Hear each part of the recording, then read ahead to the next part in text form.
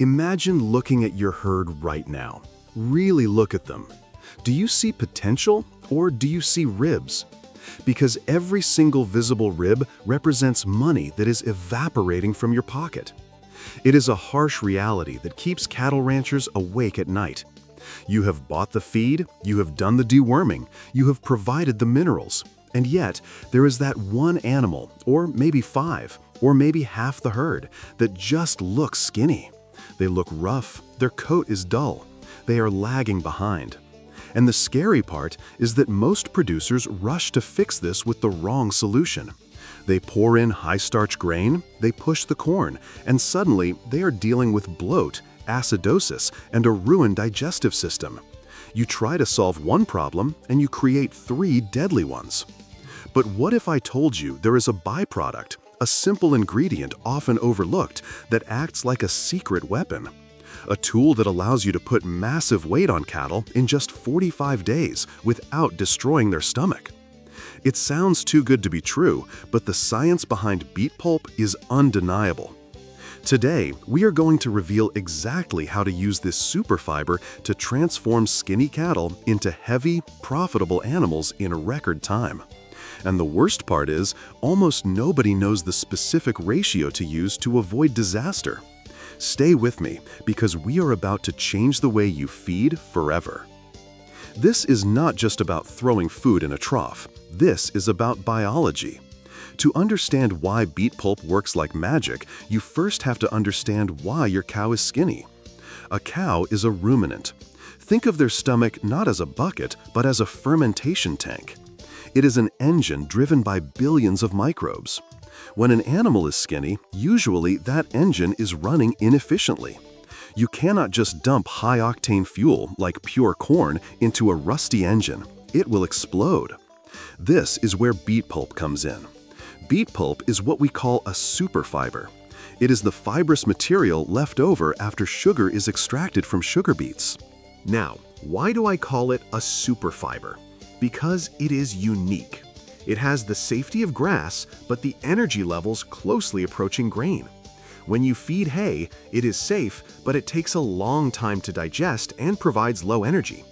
When you feed corn, it provides high energy, but digests rapidly and creates acid. Beet pulp sits perfectly in the middle. It is highly digestible, meaning the cow can break it down quickly to get nutrients, but it does not produce the lactic acid that causes acidosis. This is the game changer.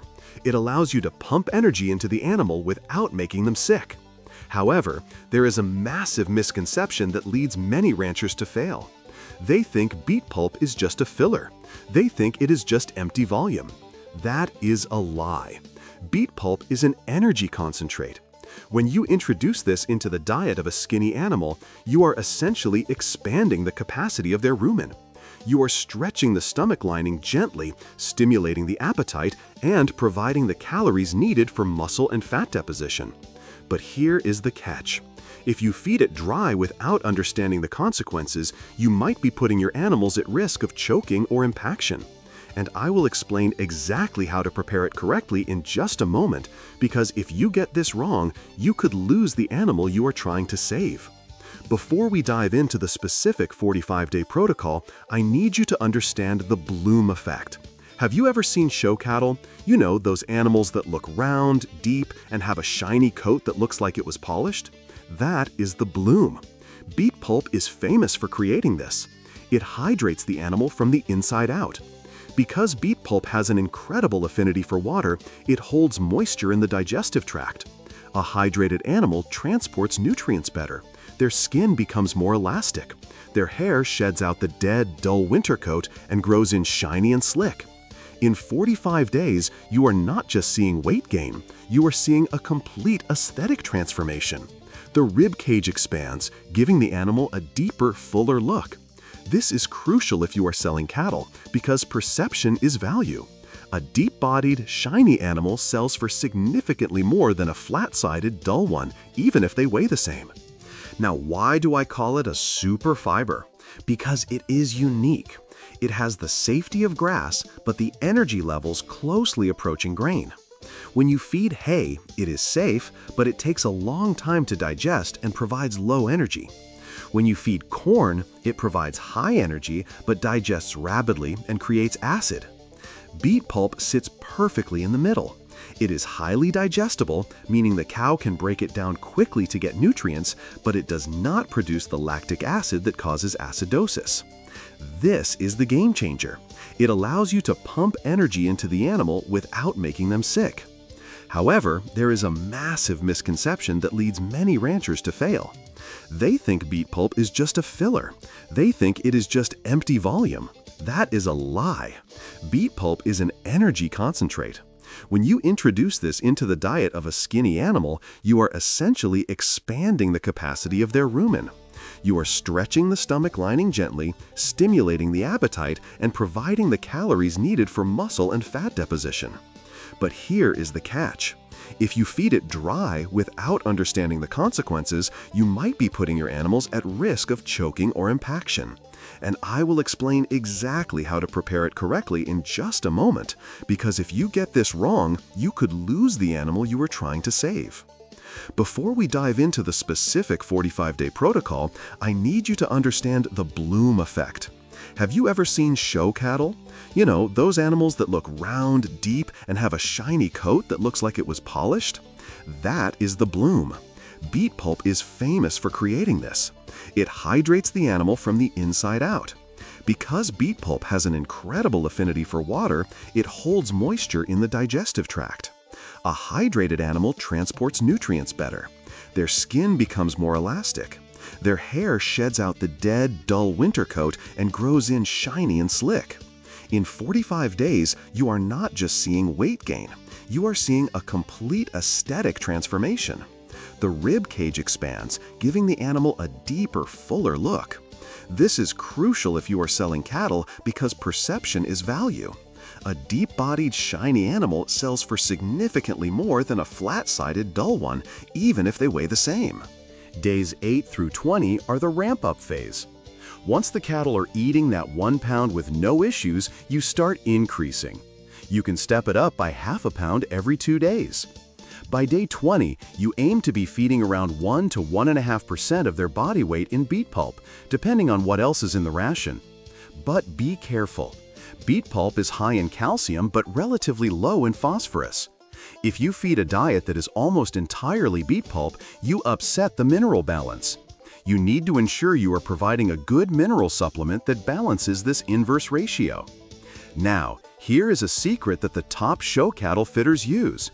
They do not just use beet pulp alone. They use it as a carrier. Because soaked beet pulp is wet and sticky, it is the perfect vehicle to mix in other supplements. If you need to add a powder for joint health or a specific yeast culture to boost digestion, mix it into the wet pulp. The cow cannot sort it out. They lick the trough clean. This ensures that every ounce of nutrition you buy actually goes into the animal and not onto the ground. By day 30, you should see a visible difference. The hollow triangle in front of the hip bone should start to disappear. The ribs should be covered.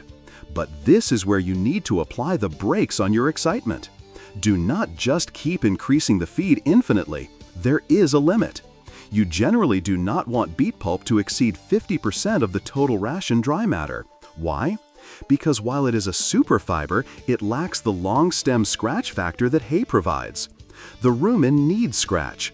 It needs long pieces of grass or hay to stimulate the muscular contractions of the stomach. If you turn the diet into nothing but mush, the rumen stops churning effectively. You must keep free choice hay available at all times. The beet pulp builds the weight, but the hay keeps the engine running. Days 8 through 20 are the ramp-up phase. Once the cattle are eating that 1 pound with no issues, you start increasing. You can step it up by half a pound every 2 days. By day 20, you aim to be feeding around 1 to 1.5% of their body weight in beet pulp, depending on what else is in the ration. But be careful. Beet pulp is high in calcium but relatively low in phosphorus. If you feed a diet that is almost entirely beet pulp, you upset the mineral balance. You need to ensure you are providing a good mineral supplement that balances this inverse ratio. Now, here is a secret that the top show cattle fitters use. They do not just use beet pulp alone. They use it as a carrier. Because soaked beet pulp is wet and sticky, it is the perfect vehicle to mix in other supplements. If you need to add a powder for joint health or a specific yeast culture to boost digestion, mix it into the wet pulp. The cow cannot sort it out. They lick the trough clean. This ensures that every ounce of nutrition you buy actually goes into the animal and not onto the ground. By day 30, you should see a visible difference. The hollow triangle in front of the hip bone should start to disappear. The ribs should be covered. But this is where you need to apply the brakes on your excitement. Do not just keep increasing the feed infinitely. There is a limit. You generally do not want beet pulp to exceed 50% of the total ration dry matter. Why? Because while it is a super fiber, it lacks the long stem scratch factor that hay provides. The rumen needs scratch. It needs long pieces of grass or hay to stimulate the muscular contractions of the stomach. If you turn the diet into nothing but mush, the rumen stops churning effectively. You must keep free choice hay available at all times. The beet pulp builds the weight, but the hay keeps the engine running. Let us move to days 30 through 45. This is the finishing stretch. By now, the cattle are aggressive eaters. They wait for you at the bunk. Their coats are starting to gleam. At this stage, you are maintaining the high volume of pulp. You are watching the manure. This is the best indicator of gut health. You want the manure to be consistent. If it gets too loose, you might need to back off the pulp slightly and increase the long stem hay. If it is too dry and stacking up, you might need more water or more pulp. You become a student of the manure. One specific trick for those of you in hot climates. Beet pulp is a cool feed. Digging down into the science, the fermentation of corn creates a lot of heat in the rumen. In the middle of summer, feeding high grain can cause heat stress. The animal feels hot from the inside, so they stop eating to cool down. Beet pulp ferments differently. It does not create that intense heat spike. This means even when it is 90 degrees outside, your cattle will keep eating their ration. Maintaining intake during heat stress is one of the hardest things to do, and beet pulp is the answer. Conversely, in winter, while it does not create the immediate heat of corn, the energy density helps them maintain body condition against the cold. However, if you are soaking it in freezing temperatures, you have a logistical challenge. You cannot let wet pulp freeze in the trough. It becomes a rock. In winter, you might switch to dry pellets or ensure they clean it up immediately. What about storage? This is practical advice. Dry beet pulp absorbs moisture from the air. If you store it in a damp barn, it will mold. Moldy beet pulp is toxic. It can cause abortions in pregnant cows and respiratory issues. You must keep it bone dry until you are ready to feed it. If you buy the shredded kind in bags, keep them off the concrete floor on pallets. If you buy bulk pellets, ensure your bin is sealed tight. A little leak in the roof can ruin tons of feed. As we approach the end of the 45 days, you will notice the cattle look heavier than the scale might even say. This is because of the fill. But be aware, if you take them off the beet pulp, they will lose that full look within 48 hours as the water weight leaves the digestive tract. This is important for selling. If you are selling at an auction, keep them on the pulp until the very morning of the sale. If you pull the feed 2 days before, they will shrink and you will look like a liar who presented a different animal. Ultimately, the transformation you see in 45 days is not magic. It is the result of providing a highly digestible energy source that respects the biology of the ruminant animal. You are working with nature, not against it. You are healing the gut while feeding the body. You are creating an animal that is happy, healthy, and heavy.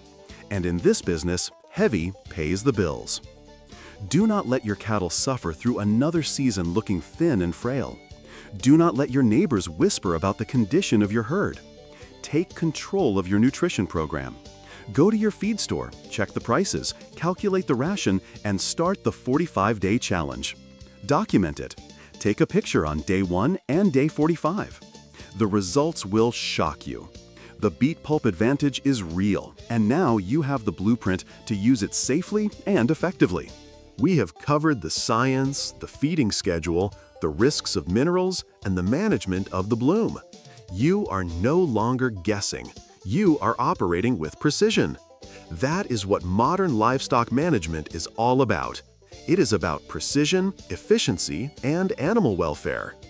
Here we are at the end of this masterclass on cattle nutrition, but the learning does not stop here. In fact, this is just the tip of the iceberg.